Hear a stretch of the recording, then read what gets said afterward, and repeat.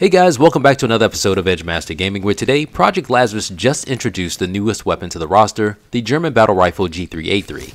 As always, Logitech also made some improvements to the look and feel of the game by adding new model updates for a few weapons and some bugs along the way.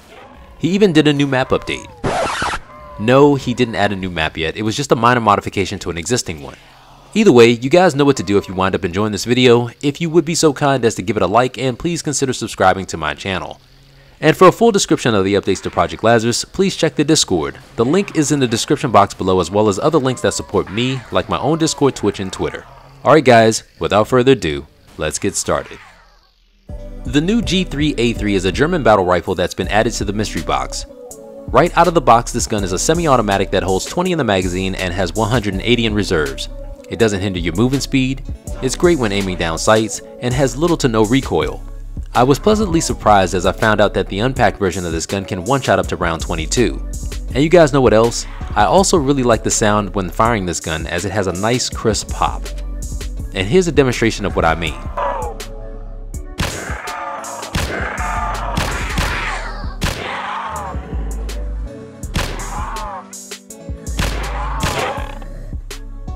Moving on to the packed version of this gun, the Great Dane. While it doesn't have any additional ammo in the magazine, it does have 380 in reserves. It carries the Sighthound module that deals 160% damage while aiming down sights, or it fires fully automatic from the hip. Here's a demo of the gun when aiming down sights.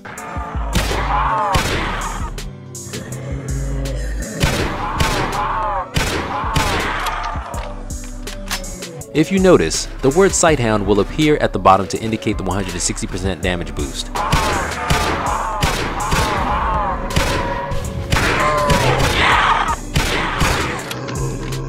When firing in this mode, this gun can one-shot up to round 33.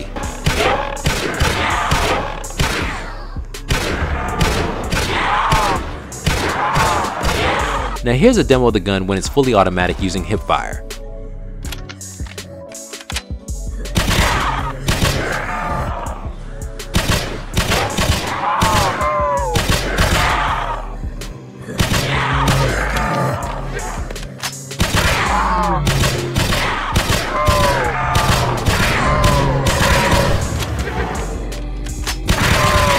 Overall, this mix of being both fully automatic and semi-auto is a cool concept.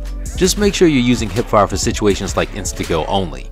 Also, this module kind of reminds me of the 50 kill upgrade module for the M16.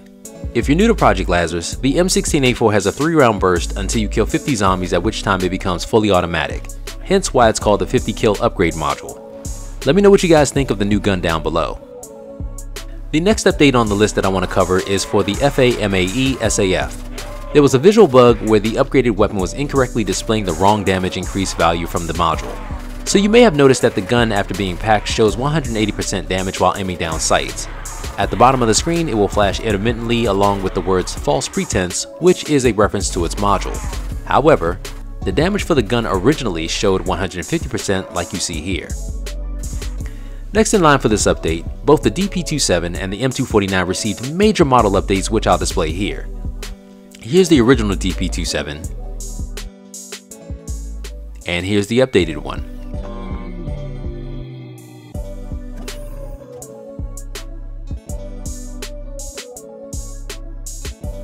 Here's the original M249, and here's the newest one.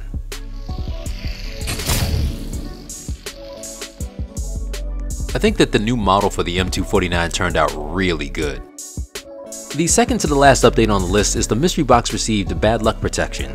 Now what this means is, new randomness logic was implemented to prevent both you and I from getting the same recent weapons over and over again. On my second game, I was able to get both the Frostbite and Ray Gun 3 times each out of almost 100,000 points. So what this means is, I guess the new logic helps you cycle through more guns faster, but keep in mind this was only noted from one game. So please take anything I say with a grain of salt. And the last update that I want to cover is a minor one, and that's on the graduation map, as the power room chain fence no longer uses decals. So I took a look at the older video, and I have to say that I can't really see a difference between the before and after. Let me know what you guys think here.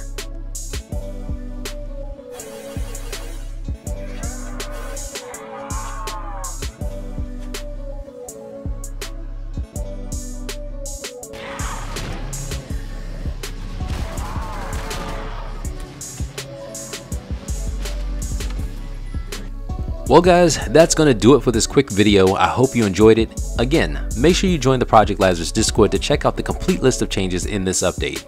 And as always guys, remember to have fun, take care, and God bless.